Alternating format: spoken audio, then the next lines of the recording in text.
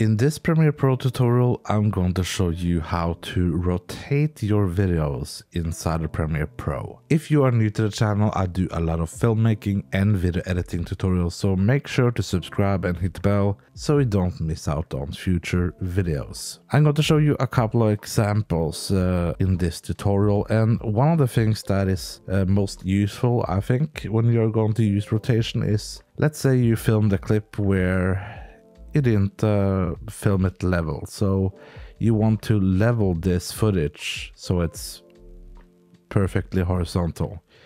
And the first thing we're going to do is to go to Effect Controls, and here we got a motion control for position, scale and rotation, and we're just going to drag this rotation and just see where we can get it kind of level.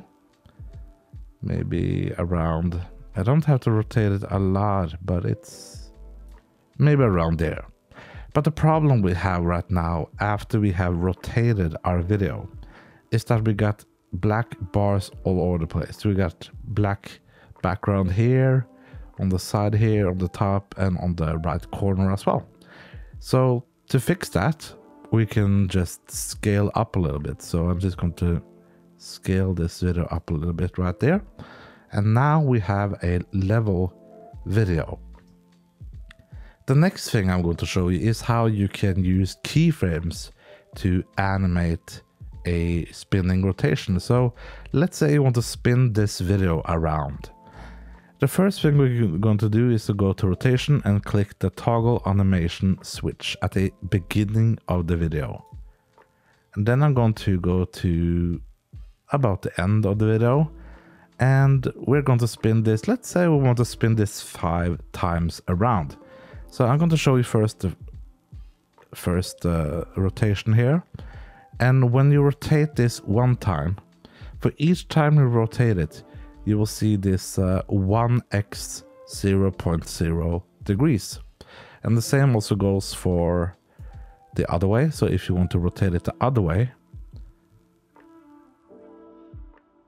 you will see we have -1 times 0 degrees. So that's pretty easy to remember.